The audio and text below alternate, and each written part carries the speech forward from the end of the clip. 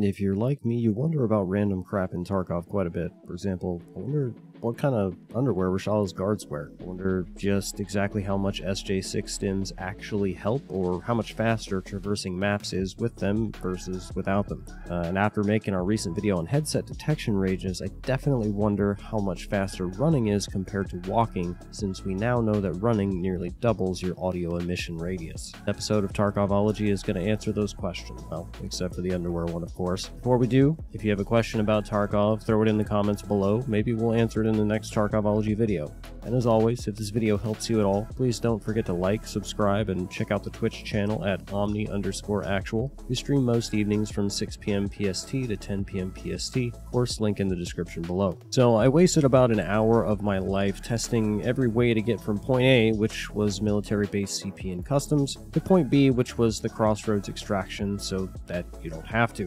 The approximate distance of this path is about 1100 meters in game, and it was a decent representation of an average path from a spawn in to an extract. Since I'm a huge loser and have two accounts, I was able to do it with not only max strength and endurance, but also on an account with 0 on both. After all that testing, I can say with absolute certainty that if you're using SJ6 stims at or after max endurance, you're wasting your money. Additionally, you might want to reconsider time spent sprinting, because it's not saving you as much time as you think it is, and it's doubling the distance at which you're sending out audio. Before we get into exactly why, let's cover the boring shit.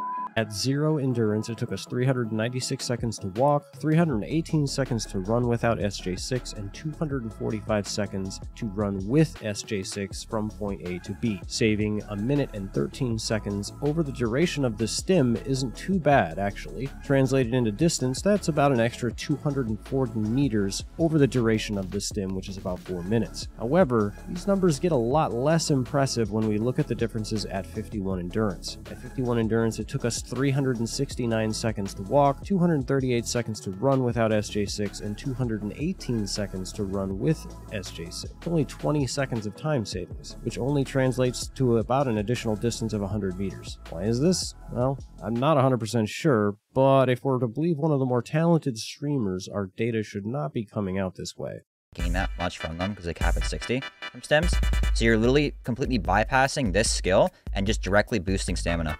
There's no cap to boosting because it's not a skill. It's just like something that you have. So SJ6 directly boosts stamina. It bypasses endurance entirely.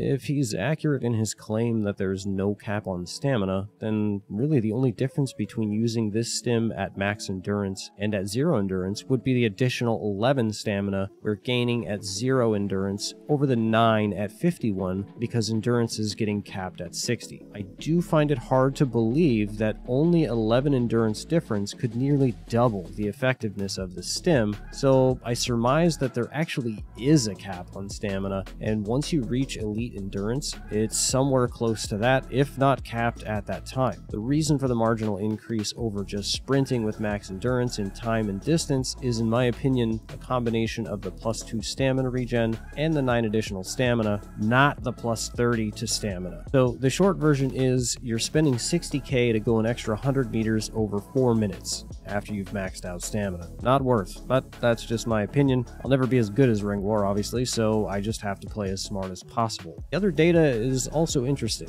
I thought for sure there would be a more substantial time difference in going all the way across the map when comparing sprinting to walking, but there just isn't that big of a difference. If we completely omit stopping to loot, kill, inspect, and otherwise not run headlong into situations that would get us murdered, then sprinting the distance only saves us a little over a minute from start to finish early wipe at low skill levels, and only a minute and a half later in wipe when we're maxed out. Even if we double this distance over a map, say like Shoreline, and that's about 2,000 meters, it only increases the early wipe time saved to a minute and a half and late wipe to 2.5 minutes.